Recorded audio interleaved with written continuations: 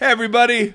Welcome to the VOXOLOGY podcast. We've got big news today, ladies and gentlemen. We are recording video as well as audio. Look out. If you are interested in matching our faces with our voices, you can go to YouTube. What's the YouTube channel? What's our channel? I think it's just at VOXOLOGY. At VOXOLOGY? Yeah, but I'll have a link. Well, I mean, YouTube.com/VOXOLOGY. Nice. I think we have a YouTube channel now, and we are recording this episode on YouTube. So it will be released per standard releasing, but it will also, there's also a treat if you want to see what we look like. And let me just say, in Tim's instance, that will help. In another instance, it might not. So you may simply want to not go to YouTube and just simply picture two very intelligent-looking men in tweed sport coats with elbow patches. We can't do like an AI video, or maybe we should deep fake. Oh, that's funny. Deep fake. Yeah. All right, who would your deep fake be? I don't know, but I saw somebody does a deep fake on Instagram, and they just take scenes from movies that you're familiar with, and they put Arnold's face on who the main character is, and then revoice the dialogue. I'm totally in. I am completely and well, totally the oldest one is they did Arnold and Sylvester Stallone on Will Ferrell and John C. Reilly's faces from Step Brothers. Oh, good Lord. That's funny. That's funny. It's pretty good. All right, let's look at our background. So Tim, this is your basement, which is an office, kind of Art Deco studio. This is my cave. Over your left shoulder, what is that big picture? It's a rad painting, ink painting that one of my good friends did, and I just stole it and framed it because I love it. I like that. And then we've got some good throw pillows on the couch. Yeah. And then, it's our well old done. couch, old pillows. Yep. Yeah, that's fair. And what's nice is the pillows match your face. Just the sort of the coloring. Well, I like it. I'm not going to get unmatching pillows. And then there's absolutely no personality in my background. It's gray with no lights on, and it looks like a suburban, which it is, house. It's nice because you have the cord candles coming out of your head. Right there. Yeah. That's the power cord to my brain. I'm sorry if you're listening in your car. It's gonna take a little bit for us to get used to being public figures now, and so like Tim picks his teeth right in the middle of episodes. It's so embarrassing. So you're gonna have to stop doing. There's that. a lot of habits that are gonna have to change. I know, this is really tough. So anyway, hello everybody. What's that? I wore clothes this time. True, dude. And let me just say, on the back of that, I shaved today, and I'm freshly shorn today, just for this momentous occasion. So, anyway, it'll take us an episode or two to get used to the fact that people will see us as we're doing this. So sorry if we play a bit to the camera, or me anyway. Yes, there it is. Let's look at the camera together. All right. So we are starting a new series today. Coincidentally, we are launching our YouTube channel. Wow. And we are starting a series of conversations on the Book of Revelation. It's almost Very like someone planned it that way. I know. And serendipity. I want to say, by the way, that I hope you have a good day, because we want to play. No, I didn't mean for all of that to rhyme. I want to say. Where's this going? Nowhere. That is a poetic cul-de-sac right there. No, I just want to say thank you to our supporters, both on tithe.ly and Patreon, for allowing us to edit this, to buy the equipment, to do all of this stuff. We're so grateful for your support. We really are. And this is part of. We're trying a bunch of new things in 2023, and this is one of the biggest. And we have some more things coming that we'll tell you about later. First thing, though, I want to give a shout out to Chris with a K. Okay, so this is Chris with a K, who I am a neuropsychologist in a state psychiatric hospital. And sometimes the environment can weigh on a person. Now, And then he talks about, that he's enjoyed the podcast. But can I just give a shout out to someone who works like with the most marginalized of the marginalized? I mean, seriously. holy Chris, holy moly. Chris, well done, dude. Just shout out to you with a K. And then secondly, shout out to you with an A, because your life is awesome. I really think that's amazing. And I know there are a bunch of you. We have chaplains and ministers and business folks and all sorts of missionaries, all sorts of people listening. But that, as Chris wrote us a very nice email, I just noticed how many like neuroscientists are out there. I don't think there are many, let alone those that are working in the state psychiatric hospitals. That's pretty freaking ridiculous. It's intense. So, Chris, well done, dude. We're proud of you, and we are absolutely delighted that you find some of this babbling helpful.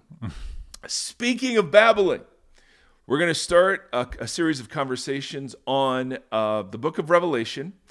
And I want to, for those of you watching on YouTube, I want to show you some of the books that I'm going to be referencing.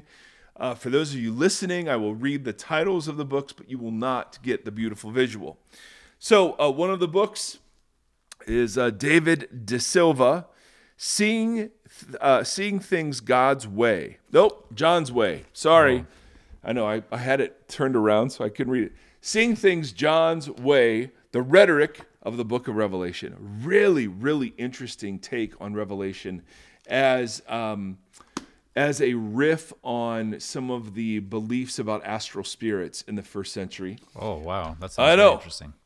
The second one is Apocalypse and Allegiance, Worship, Politics, and Devotion in the Book of Revelation, J. Nelson Craybill. And, man, this book is phenomenal about the background of Caesar worship and what was happening in the Roman Empire at that time, and how the liturgies in Revelation undercut the worship of the beast. This is a really great volume. It's called Seven Congregations in a Roman Crucible by Richard Oster. And it's about the seven churches, their historical background, and what they're facing. And it's super in-depth and really well thought out. If you want more about the imperial cults, here's the imperial cults in the Apocalypse of John. I know, right? Stephen J. Friesen, Reading Revelation in the Ruins. And this is a very, it's a little dated, but it shows how the imperial cult reconfigured time and space and all sorts of things that Revelation then kind of configures back to be congruent with the scriptures. Unveiling Empire, Revelation Then and Now, Wes Howard Brooke and Anthony Guire. And this is a really great and excellent read on why it is that Babylon is the image that's used to describe the Roman Empire. And then two really accessible intro books if you're... That's a whole library. I know. Well, this isn't all of them. But two really accessible intro books. One is called Unholy Allegiances, and it's called Heeding Revelation's Warning. And that cover is horrific. Terrible. You don't read these for covers, ladies and gentlemen. But this is by that David De Silva guy, and this is an intro. But it is a very, very accessible, popular level book on this. And then the big one. This one, look at all those Post-it notes. Whoa. I know, right? I've read this 4 or 5 times. It's called Reading Revelation Responsibly by Michael Gorman. The title. Yes. The 3 R's. The 3 R's. His subtitle is RRR. No. Is that the pirate movie? No, it's a movie that's nominated for a bunch of awards. The Bollywood action movie that's out right now. I can't say that I have. Yeah, have you seen Bullet Train with the Brad Pitt action movie? Yeah. That's juicy. Juicy. Brad Pitt is just a dreamy guy. Now, Reading Revelation Responsibly is a phenomenal... I mean, every Christian in America should read that book. Just don't order it from Amazon because it may not show up. I know. Tim ordered it, what, 2 weeks ago? At least. I know, and it's still not there. So I just wanted to kind of cite some of my sources. Today, I am borrowing a lot from reading Revelation responsibly. And if I could recommend one book to you, it doesn't require you to have this, large scholarly background. This is the book. It's an incredible, incredible book. Now, the way I want to come into Revelation, and we're going to break this up. This isn't going to be like 27 weeks on Revelation. We've got more Gombas to cover. We've got some interviews. We've got some interviews scheduled, and we're not going to take an hour-long episode going through Revelation. We're going to break this up into chunks, but I want to frame Revelation as an answer to Christian nationalism. And so I want to spend a little time talking about Christian nationalism. I didn't even know that phrase until January 6th, 2 years ago, when, like many of us, I was watching from my home, wondering what the former president was going to do regarding his threats to fight the election results. And, some of our worst kind of imaginings, well, I didn't even imagine this sort of nonsense. So even beyond the worst imaginings sort of came true. We're watching people storm the Capitol, people beat police officers, a woman gets shot trying to break into one of the places. I mean, what an absolute horrific sight that was. And we've learned now that it's not just American. Right, we're exporting, yes, yeah. Evidently to Brazil. But one of the things that I began to really zero in on while that was happening was a bunch of imagery about Jesus. And there were flags with crosses. There were prayer gatherings, kind of once the inner chambers had been broken into. They were praying. Yeah. One of the groups that had organized this was seen praying before, like in Jesus' name, praying before they went and did this. There was the Christian flag. There were signs that said, Jesus is my savior, but Trump is my president. So not only was it vexing, and I was very, very angry about this, but the Christian symbolism that was present was, horrifying. I don't even have a word strong enough. And the fact that happened, bad enough, but the fact that it was baptized with Christian imagery, that makes it blasphemous. Yeah. And so I began to ask, like many of you, so what exactly led to this? How is it that Jesus got co-opted in service of America? And had I been paying attention prior to January 6th, I would have noticed that had been happening significantly for the last 50 years, but even earlier than that. And so there became a branch of study known as the study of Christian nationalism. And I read a book a couple of years ago called Taking America Back for God. And it was written by Andrew Whitehead and Samuel Perry, a couple of social scientists. And they spent some time talking about Christian nationalism. Now, I've also heard Christian nationalism being thrown around, just as another pejorative like woke. So, it's a catch-all that just means, well, I don't like the way you love America, so I'm going to call you a Christian nationalist. There are other people who've embraced the term and said, heck yeah, I'm a Christian nationalist. Right. I am proud to be American. And so what I love about the book is that they take pains to describe specifically what they mean by this. And so I want to go through maybe 10 minutes worth of some of their research and then draw a couple of conclusions that lead us then into the book of Revelation. Sound good, Timothy? Sweet. Let's do it. Let's do this. All right. So one of the ways they define Christian nationalism is they say Christian nationalism describes an ideology that idealizes and advocates a fusion of American civil life with a particular type of Christian identity and culture. The traditions, symbols, narratives, and value systems that it idealizes and advocates represent a fusion of a brand of Christianity with American civil life. Right? So Christian nationalism provides a complex system of explicit and implicit ideals, values, and myths, a whole cultural framework through which Americans can perceive and navigate the world. All right, now that doesn't really clarify what we're talking about. So they delineate what they mean by nationalism. They don't mean patriotism like, hey, I'm really glad that I live here, because I'm really glad that I live here. I love our country. My dad served and was a police officer. My stepdad served. My father-in-law served. So I have a great deal of affection for the place that I reside, as I know you do as well.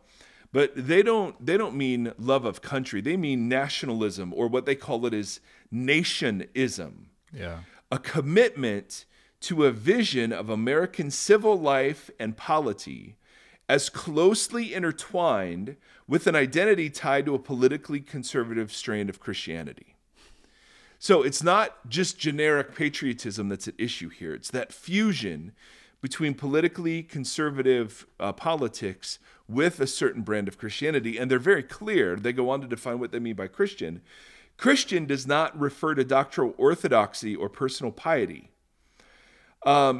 Christian here, in this very specific sense, refers to historical identity, cultural preeminence, and political influence that's tied to, again, the fusion of Christianity and American civil life. It often contains ideological content that is implicit.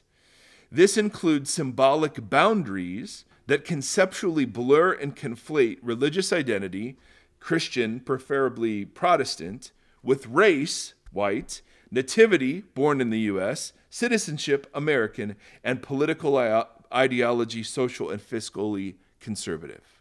Yeah. The Christianity of Christian nationalism includes assumptions of nativism, white supremacy, patriarchy, and heteronormativity, along with the divine sanction for authoritarian control and militarism. It is as ethnic and political as it is religious. God demands our allegiance to our national Christian identity. All right, so they're very specific. Christian nationalism isn't a religion, properly speaking. It often influences Americans' opinions and behaviors in the exact opposite direction of traditional religious commitment. Now, what they do is they back all of this up with research. They're not just making assertions here.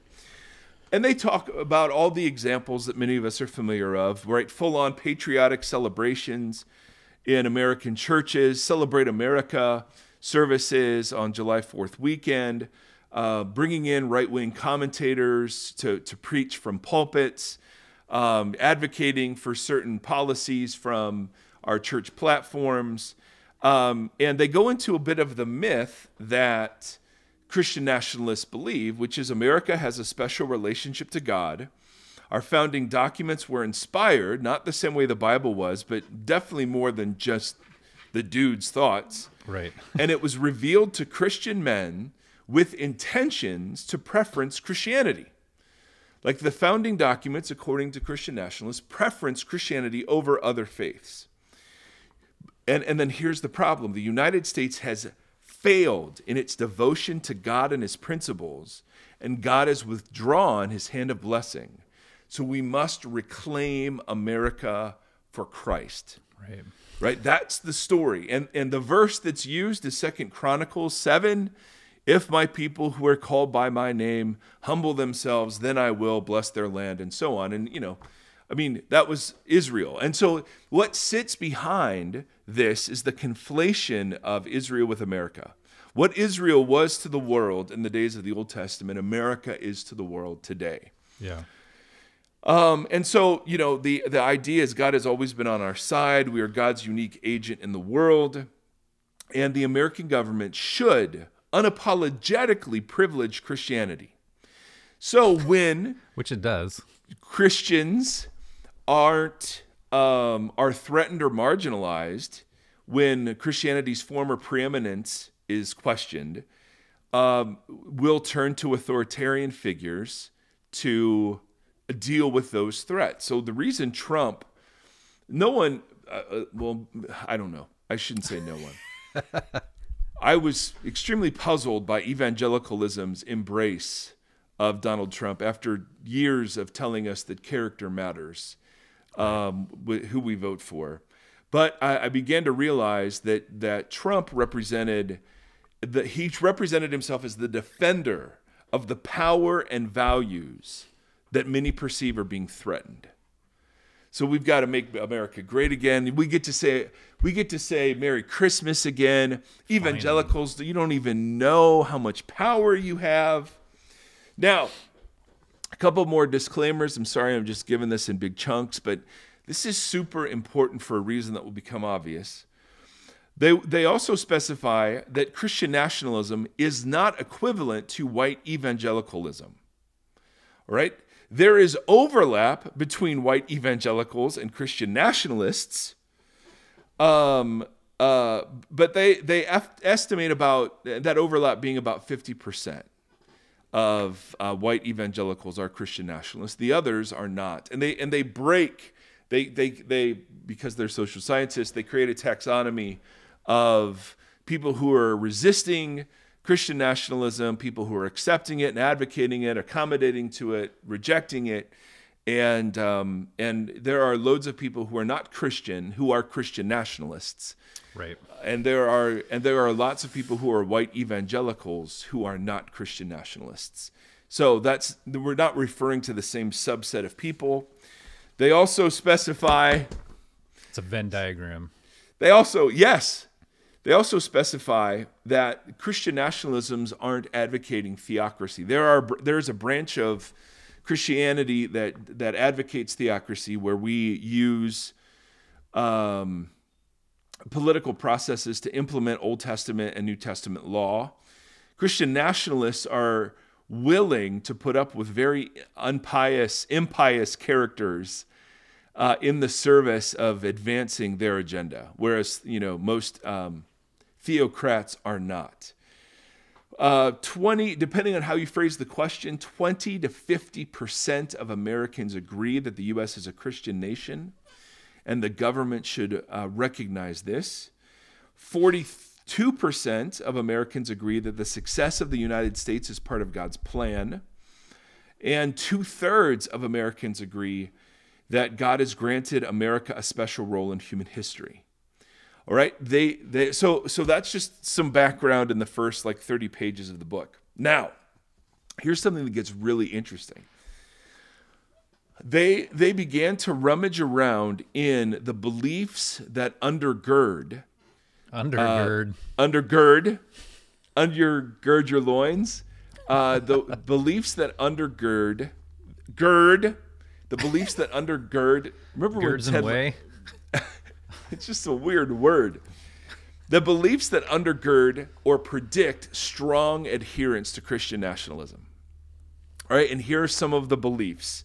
All right, so there's causation and correlation between adherence to these beliefs and embracing of Christian nationalism. Right. So, and these are strongest to weakest. So identifying with political conservatism is number one.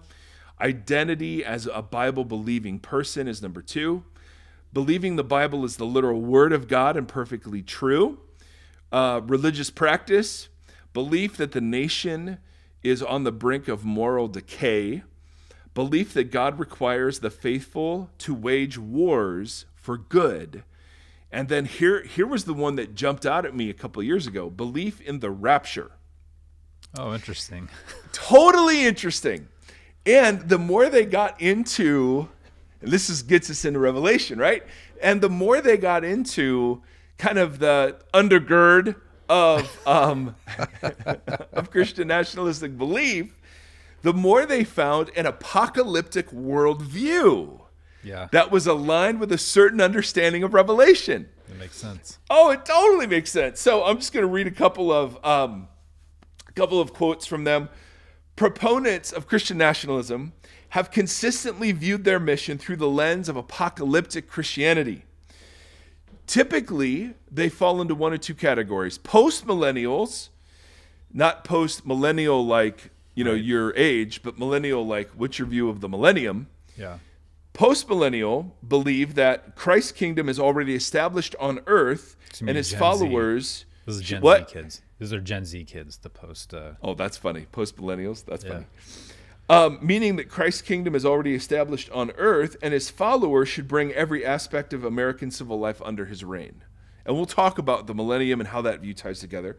Or, he said they're premillennial. They believe the world will become increasingly corrupt until Christ returns to rescue the faithful, followed by his millennial reign on earth. Their role, folks who see it this way, their role is to delay the world's eventual destruction so that more people can come to Christ, is the idea. But the thing that was fascinating, and I just didn't, it makes sense when you hear it, but I didn't put it together when I'm watching this unfold on January 6th.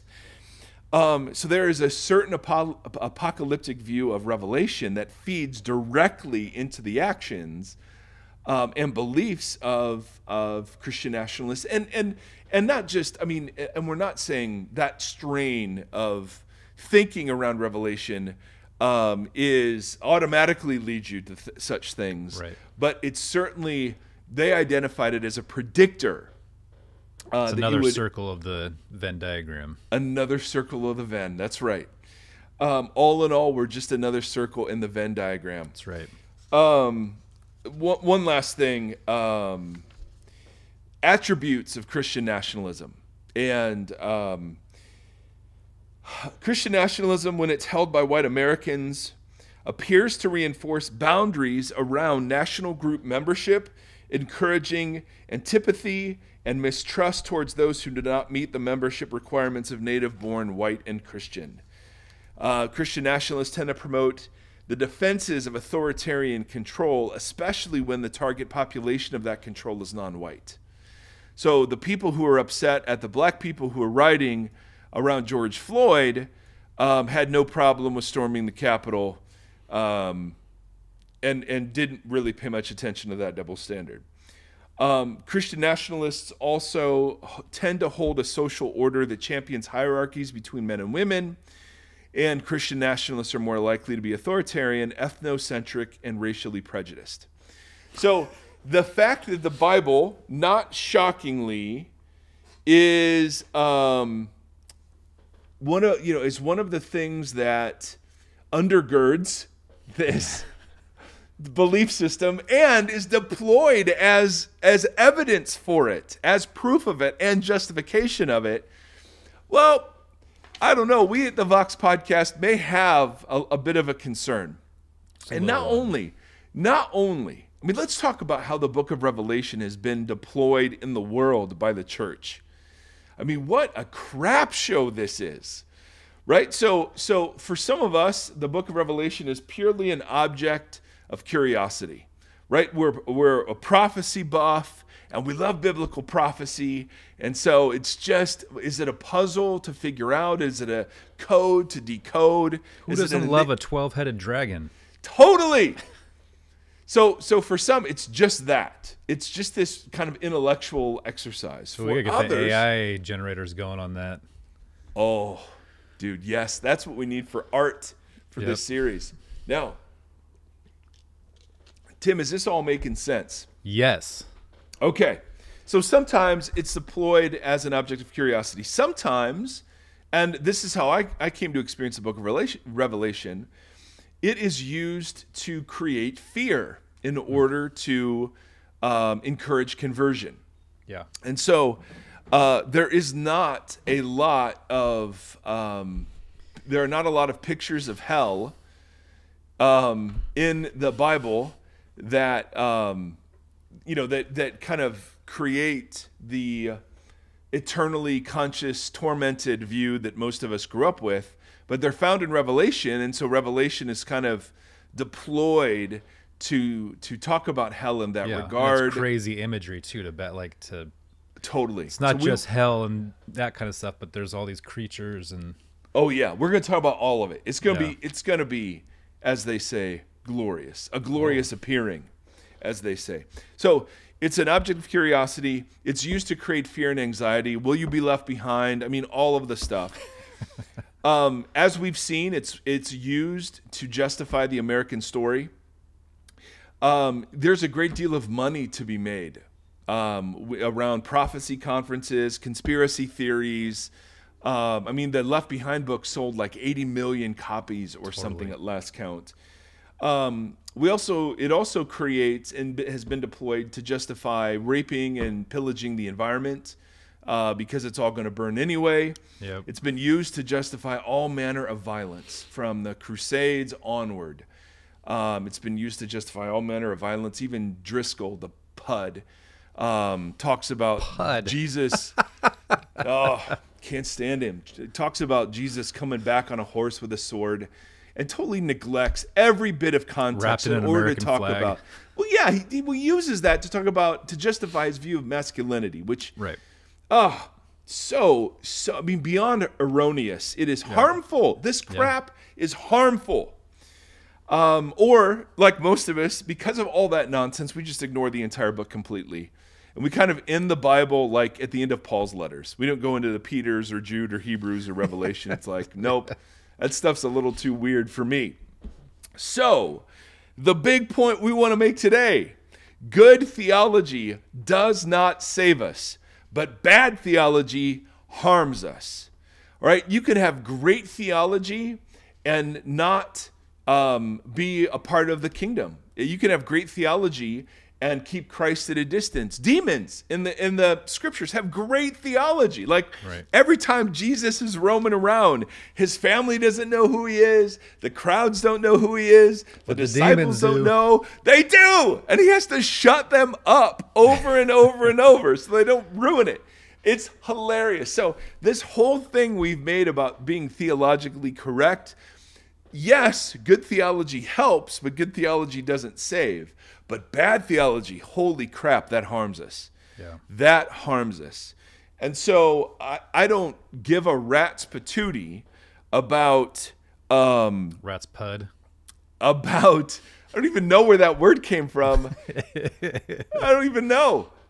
About whether or not people are sick of having these conversations or they think Christian nationalism is just this, just the other side of the woke... the woke pejorative. Which I imagine from Jesus' perspective, like you show up, you subvert everybody's expectations politically and kind of like in this nationalistic way of, literally doing that, showing up on a horse with a sword wrapped in Israel's flag. Right. And now here we are, thousands of years later doing exactly that. Like after all this time, all that work, we're like, hey, this is all about this nationalistic pride and force and strength. Yep. And well, think about that's fascinating, bro, because at the church I'm at, we're going through the book of Mark. And one of the things that's super interesting about the book of Mark is that Jesus keeps announcing that he's going to the capital to die. And their nation's capital, and he's going to go die. And the disciples continually, like either willingly or maliciously or ignorantly, try to talk him out of it. Yeah. They want to go sit at his right and left hand. They want to argue about who's the greatest, right? So they think they're going to storm the Capitol for revolution. And Jesus storms the Capitol in order to be put to death by the authorities. You want a revolution? I want a revelation. That's the name of the whole series right there. Where's that come from? You told me, I forgot. Hamilton. There, of course. It all goes back. So, doggone it. We are going to take some time on this. And so we're going to do two things at the same time. The one thing we're going to talk about a lot is how do you understand Revelation? Yeah. And while we talk about how you understand Revelation, we're going to be understanding Revelation in certain ways. Yeah. So here are the disclaimers. Tons of smart people disagree, of course. Absolutely.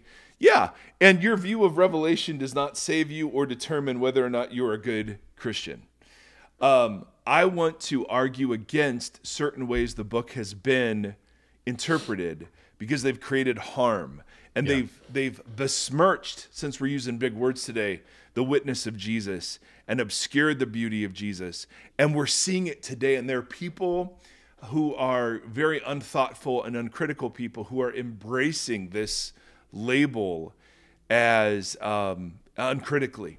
Yeah. And you're just going, no, guys, this to embrace this is to reject Christ.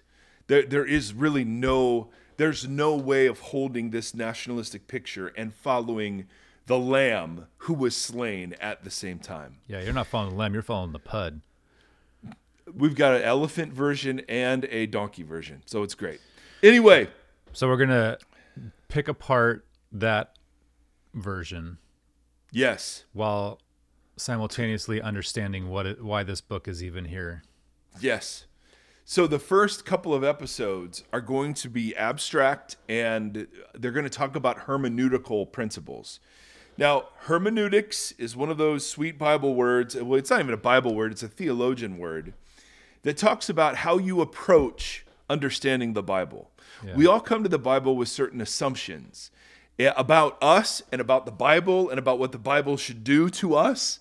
Yeah. And that whole arena is called hermeneutics. And so one of the things I've learned to do is to try to talk about my assumptions going into a text. And we did this during the Bible series a lot. Yeah. My assumptions going into a text, because that will affect then how the text is interpreted. Totally.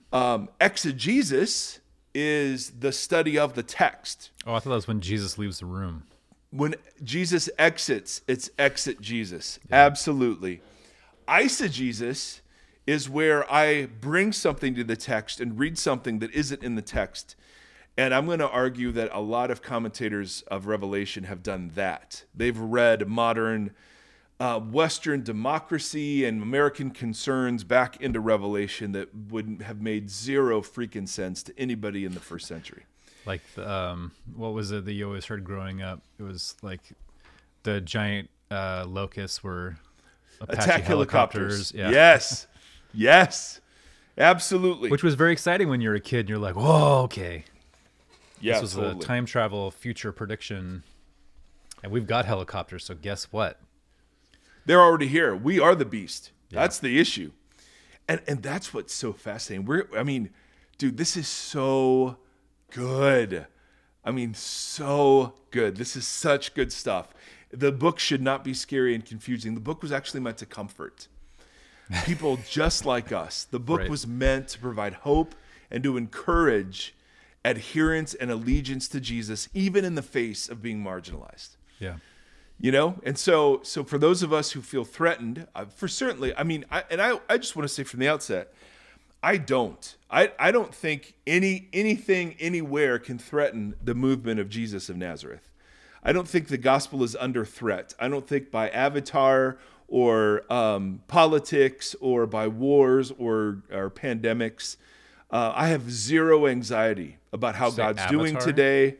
Yeah, Driscoll, I don't know why he's shown up in my feed. Twitter's done this for you. There are two feeds now. There's one for people you follow, and then there's one that's recommended for you. Oh, I haven't seen that.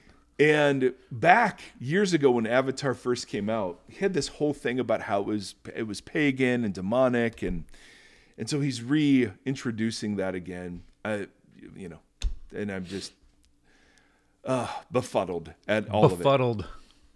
But when people say, the gospel's under threat, nope, the gospel isn't under threat. But there are loads of us who feel that it is. Right. And so, and we'll use Revelation to create anxiety where Revelation was intended to alleviate it and to restore, joyful non-compliance with the patterns of this world. Yeah, totally.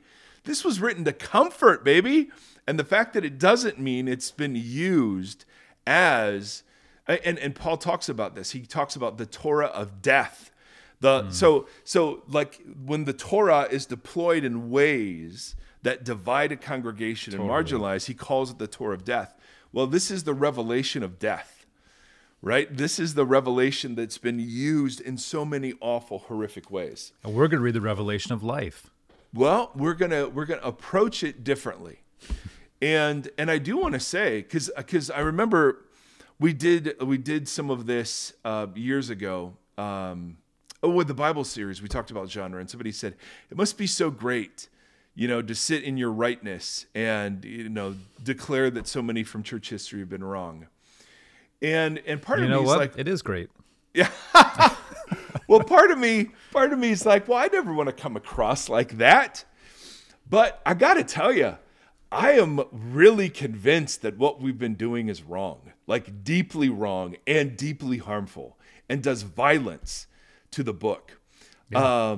And so anyway, I'm not going to pull a lot of those punches, but as always, the reason I went over the books earlier is because, I rarely have original thoughts. And if I do, I read C.S. Lewis and realize, nope, he's thought them before and said them better. So there's no point in even having them. Anyway, let's start with some background. We'll spend, I don't know, maybe 15 more minutes on this because this episode's long enough. And, Oh, you know what? Speaking of C.S. Lewis. Yes. Our mutual friend yesterday told me about a ski run that's called Narnia, but with the G, like gnarly. It's like, man, that would be such a good metal band name. Like, yo, yes. And the shirts they design themselves. Narnia. We're Narnia. 1, 2, 3, 4. The horse and his boy. That's right. See? There's not a lot of great, punk rock imagery to work with, but it's kind of like a Gwar thing or something like that. Yeah, totally. Have you seen, totally. Like, there's a Black Sabbath cover band that they all dress like McDonald's characters, and it's called Mac Sabbath. But they just play Sabbath songs, but they're all dressed like the lead singer's Ronald McDonald, and there's a Grimace and a Hamburglar. I would be Grimace. Who would you want to be? You would be Hamburglar, dude. Seriously. Just you got those beady eyes, man. All right. Let's do a little bit of background.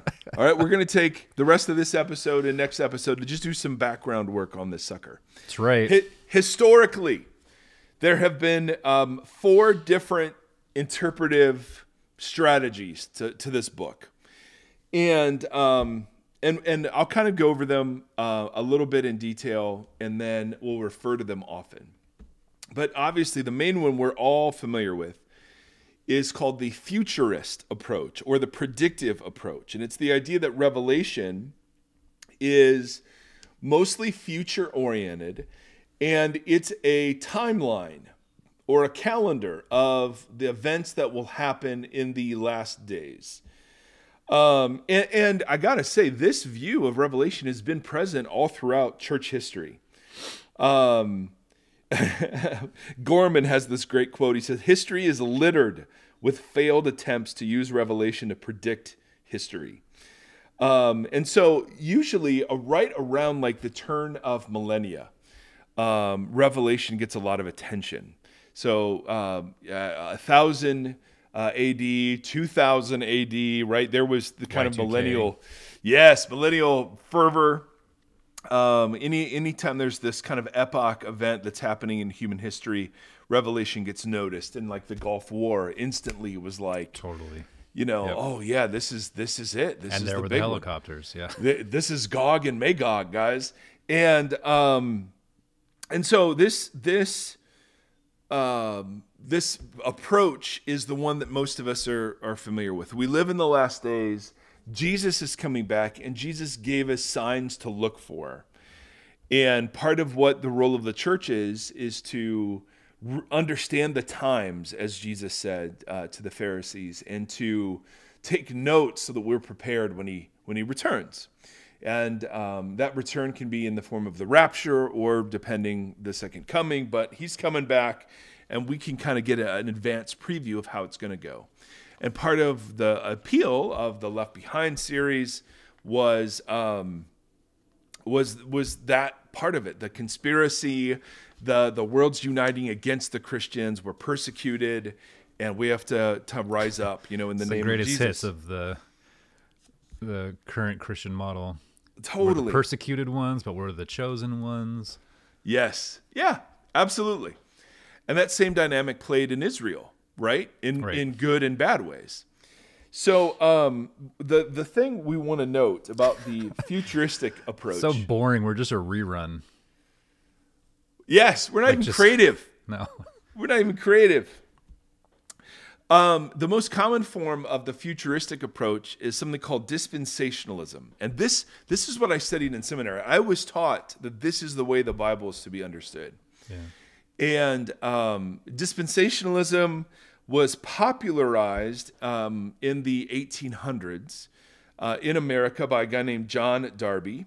Darby's teaching got inputted into the first kind of reference Bible ever called the Schofield Reference Bible, which channeled Darby's dispensational teaching. But again, people were not sophisticated enough to realize that the reference Bible, the references weren't the Bible, they were the interpretations, and they weren't even universal interpretations. This was a uniquely American belief that developed. And then Hal Lindsey, that's how I discovered them. Hal Lindsey wrote a book called The Late Great Planet Earth. Yeah. And then Tim LaHaye and Jerry Jenkins got a hold of it and channeled it and popularized it and made it enormous through the Left Behind series. Dispensationalists, they see God relating to human history through different dispensations. So pre-fall, God relates to Adam and Eve a certain way. After the fall, he relates to Adam and Eve a certain way. Pre-Sinai, he relates to Israel a certain way. After Sinai, he relates to Israel a different way, and so on and so on and so on. So they disagree as to the number of dispensations. But in the divine story, they see the connection of a 7-year tribulation to Revelation 6 through 19, and they see the weeks of Daniel 9 being played out during the Revelation. The first 3.5 years of the tribulation is good. The Antichrist then manifests himself. The next 3.5 years are bad as the whole world worships the beast. And so the futuristic orientation has been around forever, but the iteration we're familiar with is uniquely American. And there's a bit of American exceptionalism to this, which obviously feeds into what we were talking about before. So the first overly simplified approach is futurist. The second is preterist. And preterist comes from a Latin word that means past tense. There are people, and I am one of them, who believe that most of Revelation took place in the first century and was about what happened in the first century. Now, there are some people who date the book of Revelation before the fall of Jerusalem, and that was in AD 70, who believe that Revelation is about the fall of Jerusalem. I do not. I date the book of Revelation late during the reign of the Emperor Domitian in AD 90s, and I actually think the book of Revelation is about the coming persecution of the Roman Empire. And I think there are future aspects to the book, but the book doesn't make sense unless you understand that it made sense in the first century. Right. So the book is about what was going on in the first century. That doesn't preclude that it has relevance to us. It certainly does, but that relevance isn't measured by a calendar. That relevance is measured in other ways. So it's all future or mostly future. It's all past or mostly past. Then there's a view that's called the spiritual view or the idealist view. And it's not historically based, but it's about the never-ending struggle between good and evil, using symbols that were readily available during the time of its writing, but still speak to us today. That Revelation is almost a picture of what's continually happening. And there were church fathers who held this view. And then a branch of this view is something called the historicist view, which means that Revelation was predicting the unfolding history of the church. And so that there are, like, the 7 churches in Revelation represent 7 church ages of the history of the church. And so there are 2 views that are focused on time. It's future or past. And then there are 2 views that are focused on, nope, it's not really time-based. although the historicist perspective say it is correlated to time, but it's not predictive time. Right. It's giving us a lens through which to view church history. And then the spiritualist or idealist view has no interest in kind of time or history whatsoever. This is just symbolizing the ongoing struggle of good and evil. It's like Star Wars, right? You can tell that story and make up 1,000 symbolic universes to tell that story 1,000 different ways. Right. All right. So those are the 4 views that are traditionally taken to understanding the book. And those views actually end up mattering because how you come into the book, understanding what the book is about, will determine how you interpret some of the crazy passages. Totally. Right? When you see the red dragon, or you read the number of the beast, which is 666, are you assuming that there are many beasts? Is there just one and we already had it? Is there one coming in the future that we haven't met yet? Right? How you determine those individual and specific things goes a long way in determining how it is that you approach, the specific passages. Similar to the genre. Yes. We're going to do genre next week. You bet. Now, Michael Gorman, in his book, gives a list of mistakes that people make in interpreting the book and antidotes for those mistakes. Oh, nice. So I'm literally, and I know this is a slog, y'all, so that's why I'm going to wrap it after this, because I know this is dense and a lot of content, but that's the point. The whole book of Revelation is determined here. How you understand every bit of Revelation is determined by how you approach it, what genre decisions you make about it, and what decisions you make about interpretation before you even open the pages of the book. Right. So even though this is the most boring stuff, it's actually the most important. And it's hugely significant. So I'll end on these. He gives 6 of these. And I'm just reading literally quotes from his book. He has a little chart. So for those of you on YouTube, there's the first sentence of the chart. Mistake number 1. Failing to recognize that Revelation is a work of apocalyptic literature. So we're going to talk about that when we get to genre. This Revelation is not primarily a book of the Bible that's predictive. It's a book of the Bible that's apocalyptic, and that word is used in a very specific way. That's the mistake. The failure to realize what genre Revelation is. The antidote is understanding the features of apocalyptic literature in the first century, symbolism, poetry, the appeal to imagination, and understanding the function of apocalyptic literature, which was to provide comfort and challenge and hope. So, I mean, that's a big deal. Secondly, huge deal because, like you started, it's opposite of the way that it's landed for a very long time. Yes. Number 2, and this is a doozy as well, failing to take Revelation seriously as a product of and a message to its own time. Right. That's the mistake. What's the antidote? We're to look for all of the clues for its meaning in late first century Asia Minor. Now, Revelation is going to dialogue with 2 streams of thought, and we're going to see this over and over and over.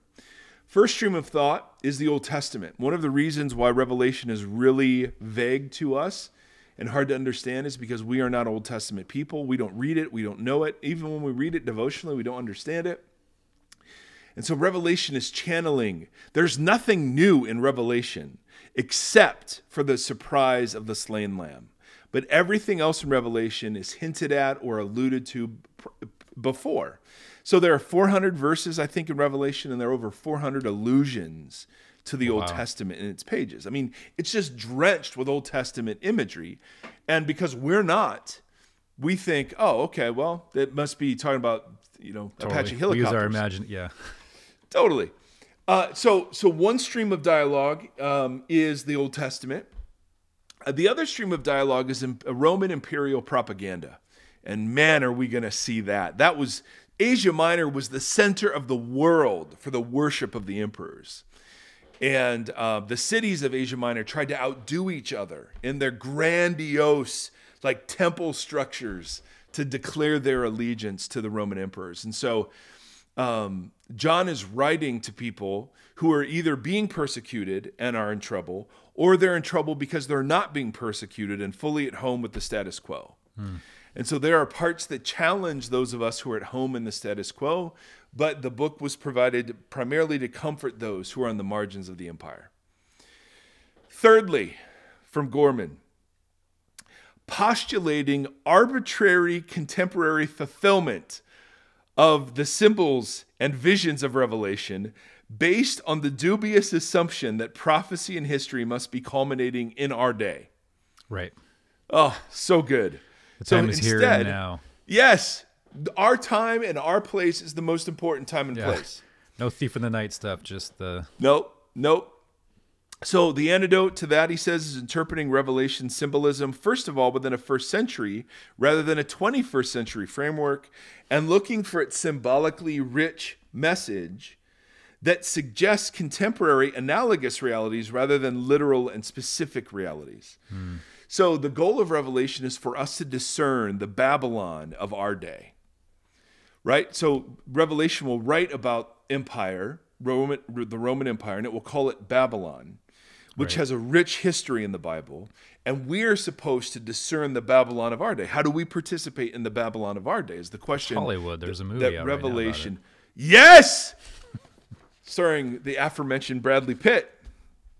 All right, I'm going to go through these last several very quick. Number 4, treating the Bible like a puzzle where the pieces need to be fit together. Instead of, he recommends reading each biblical book, including Revelation, holistically and contextually for its unique message. So reading it as a part of and in dialogue with the rest of biblical canon. Number 5, becoming preoccupied, this is a huge mistake, with questions about the meaning of certain unknowable or less significant aspects of the book. Like the rapture isn't even mentioned in Revelation, nor is the word Antichrist not mentioned at all in Revelation. And yet we're focused. I mean, there'll be more opinions on the millennium, which is like 4 verses in chapter 20. Than the incredible revelation of Jesus to his churches, right? I mean, we absolutely focus on the controversial or confusing parts, and it's so dumb. His antidote is staying focused on the bigger thematic issues rather than on the disputed details, letting Revelation appeal to the disciplined, informed imagination about theological and spiritual matters and not treating it like an advanced video of the future. And then lastly, failing to hear Revelation in light of the larger Christian tradition and contemporary scholarship, as opposed to remembering that people like Hal Lindsey, Tim LaHaye, Jerry Jenkins, and David Jeremiah are not the first, only, or best interpreters of Revelation. So there is so much great scholarship out there on the book. Anyway, so that's where we're headed, ladies and gentlemen. Next week will be a little dense as well as we talk about genre. And Gorman also gives a list of all of the ways the futurist view of Revelation has hurt us and the things that are wrong with it. So we're just going to go over those, and then we'll talk about what kind of book Revelation is, and then we'll start diving into specifics. But like I said, this work here is the work that matters most. How it is that we understand the book. It's same with Genesis or any of the passages, Romans. The big battles about how it's understood are fought here in what kind of literature it is and how do we approach that kind of literature. It's so interesting with the inerrancy conversation, because through all that, the real errancy is us. Right. So it's just kind of funny the way that reframes itself, but it's not a question of whether or not the Bible's inerrant. It's just how we incorrectly approach it. Yeah, totally. Which is so interesting, right? Because even those who advocate for inerrancy say it's inerrant in its original manuscripts, which we don't have. Right. And it says nothing about the inerrancy of the interpreters, which is your point. Right. And right? like, yeah, that's, yeah, the translations are in their own way, in some form of respect, a interpretation. Yeah. Now, that doesn't mean they're all equal. No, and but it just means that, yeah, you take that into account, like you're just saying with just this book in particular. But in general, like the way that you approach the text is just as important as anything else, or more. Yes. Absolutely. So, and we'll see that so clearly. Over and over again. Yes. So, dear listener, and Chris with a K, avoid that lake of fire. Yes, we need some social distortion, channeling Johnny Cash around the ring of fire is what we need. Anyway, ladies and gentlemen, thank you for tuning in. Thank you for your, just commitment to our community and willingness to allow us to play a small part in your journey. If you're watching on YouTube, I've wanted to say this for years. Smash that subscribe button. Yes. All these influencers. Hey, guys. I mean, they all begin with, hey, guys. Hey, guys. Hey, guys. I can't even say it.